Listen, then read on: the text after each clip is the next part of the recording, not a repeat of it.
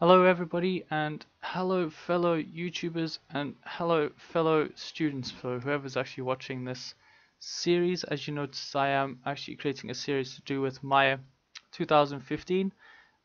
These are just pretty much basic lessons that I've decided to put together.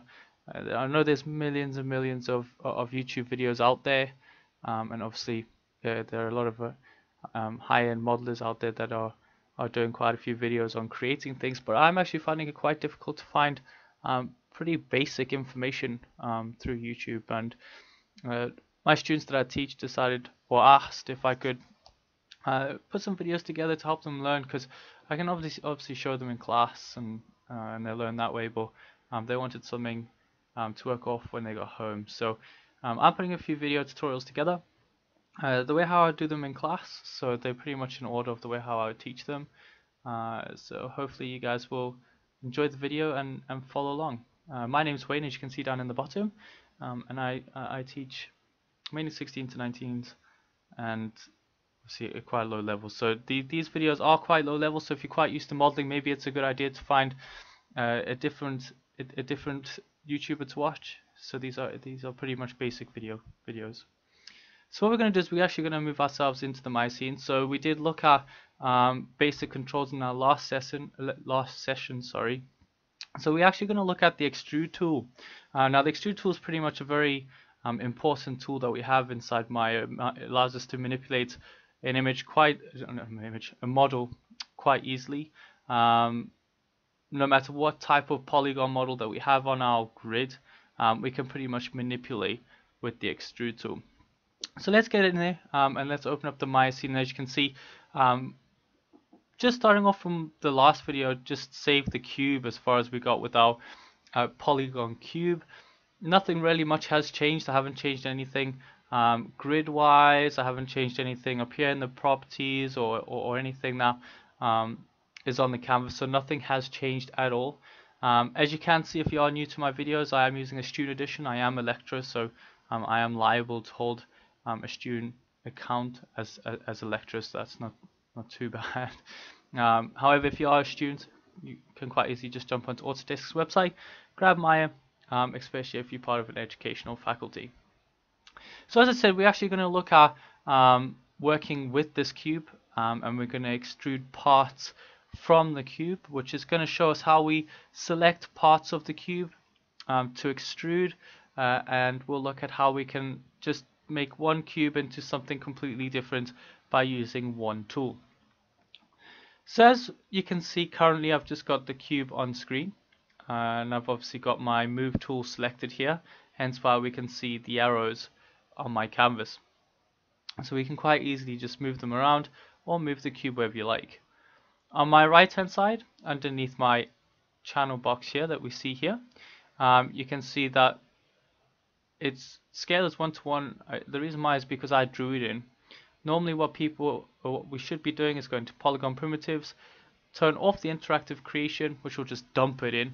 So it'll just dump the object in. Not many people like this interactive creation. I don't like it myself, but student wise and for easy learning, it makes a lot more sense. I'll show you the difference. So this is when you got interactive creativity on. So I've got polygon primitives, cube, or I could just click on the cube here. So basically the interactivity allows me to build my cube by a few simple clicks, which is quite simplistic in a way for some people, hence why I leave that on. If you had to turn that off by going to create polygon primitives and turn that interactivity off, notice it just plumps my cube on my grid. Okay, so with a very small scale, now my grid is absolutely massive because we're obviously doing modeling work for UDK, so the grid is quite massive and the cube's pretty small. And then what I normally do is then we'll just scale it here, so just 250, and we have our cube on our canvas. So either way works. I prefer it this way without having the interactivity on. So it just plonks right in the center and I can start working with my object. However, some people do like the interactive creation, so we can just do it both ways. So I said, well, today what we're going to look at is we're actually going to look at extruding an object. Okay, now the extrude tool is a tool that is being used throughout the whole of modeling. It's pretty much a primitive part of 3D modeling, and it's something that a lot of people should really understand and gather to or should know how to use. So I'm going to go through how it works and how we use the tool and how we select different areas of the cube to extrude, and we'll start manipulating the object. Now currently I've got my object in object mode. Okay, so between the two differences, object mode, we can see that it's highlighted in green. Once I change out of that, so for example I want to select a face, so like in our first video, you'll notice that it goes to the cyan blue, okay, which is basically telling me, okay, I'm now in edit mode, and you can now select a face because I chose face. If I chose edge, again we stick with the cyan blue, so no change there, but this will allow me to then select an edge of my cube, or any object or any polygon shape that I have actually got on my grid. I can also choose a vertex, which are these pointers here. Okay, so each point of the polygon shape is part of my vertex. You also get a vertex face, which pretty much just breaks out the object. Now I've never ever used this in my life, and I don't really see the point of it. But it pretty much it pulls the faces out, so it makes it easier to select each one of these vertices. Okay, so that's the only reason for it. It just makes your life a little bit more easy instead of having it like that and trying to find that vertex, especially if you've got quite a few vertexes on the screen. It becomes very difficult to find that and to lock down on that vertex that you want to manipulate. So as said, we're actually going to look at the extrude tool, which is just on our toolbar. So we're going to make sure that polygons is selected in our drop down box just here.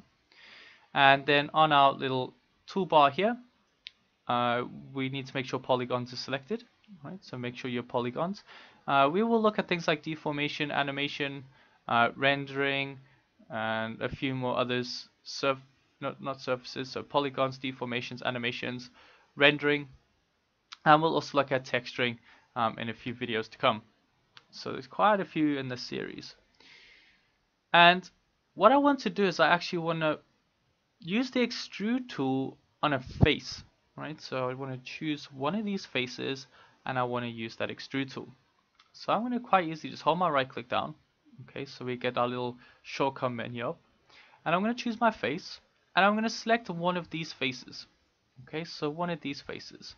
So I'm just going to take this face because it's probably the easiest for this video, and I'm going to use the extrude tool. Now, what the extrude tool is going to do, it's actually going to do exactly what I'm doing now. Okay, so what you can see is I'm just using this move tool, selected the face, and I'm actually pulling that out. Okay. Now there's a difference between that and the extrude tool. The extrude tool is going to allow us to, again, select the face. Again, we'll be able to pull it out, but this time it's going to leave another edge. So it's going to create edges around our cube. Alright, so once we use that extrude tool. So let's see that happen. So on my tooltip bar here, okay, so on this dock, or whatever you want to call it, toolbar, there's many words you can call this.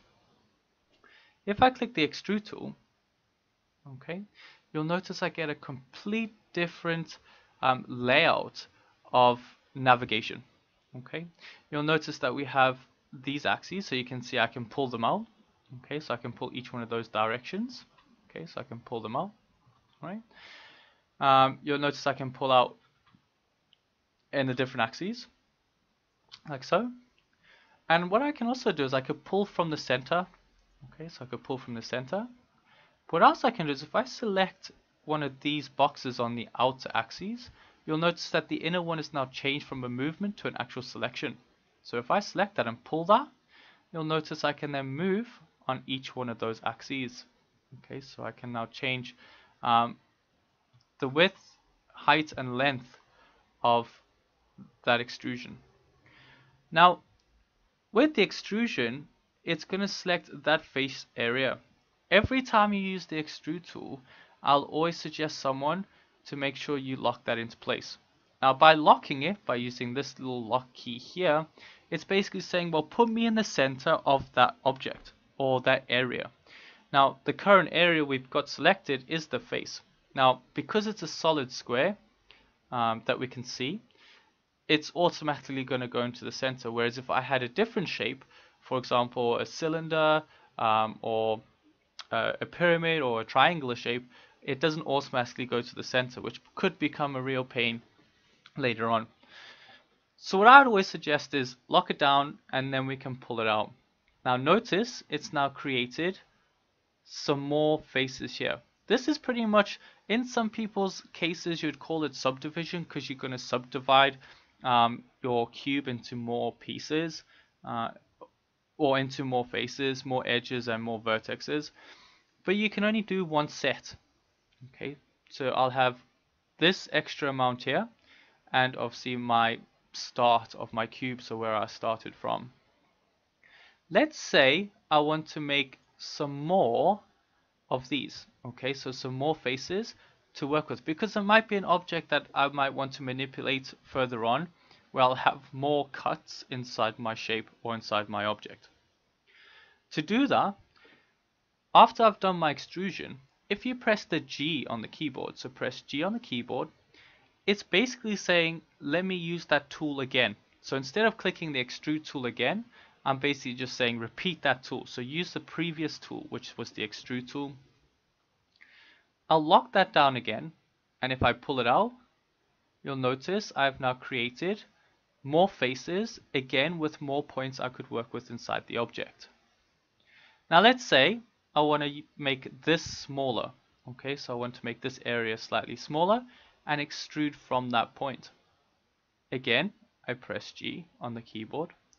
I'm going to lock into place, but this time I'm going to click on one of these outer squares, so any of these just above the pointers, so your axis pointers, but I want to make sure I go into the center, because inside the center I'm going to click and drag inside itself.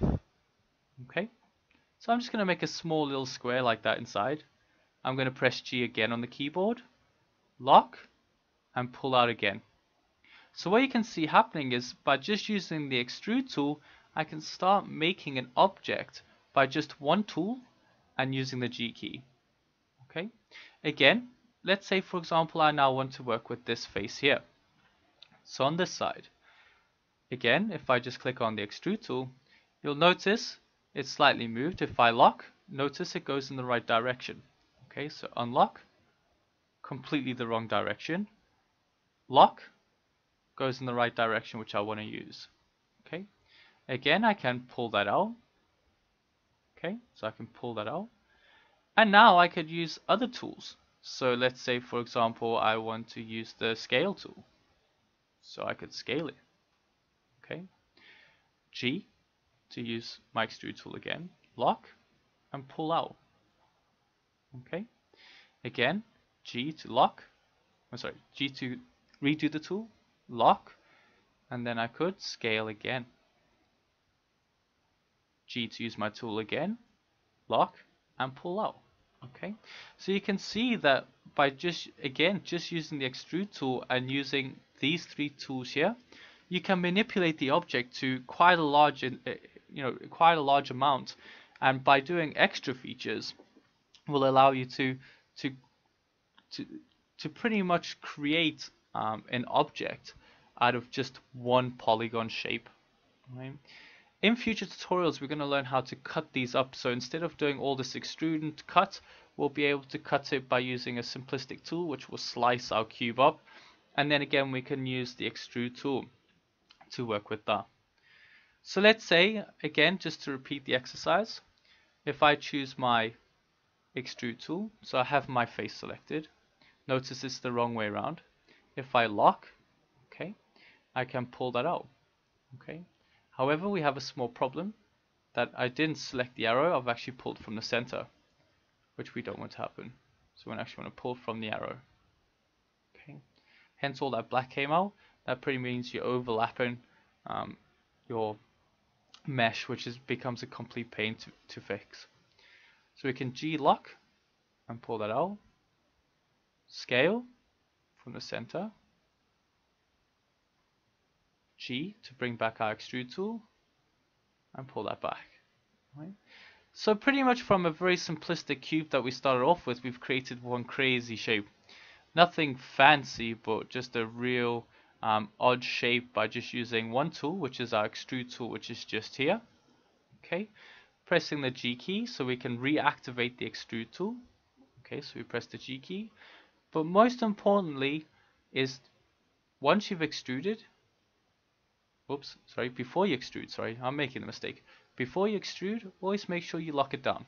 Right, so always make sure you lock it down, and then whenever you want to make another point, just press G and lock down again. Thank you very much for watching this tutorial.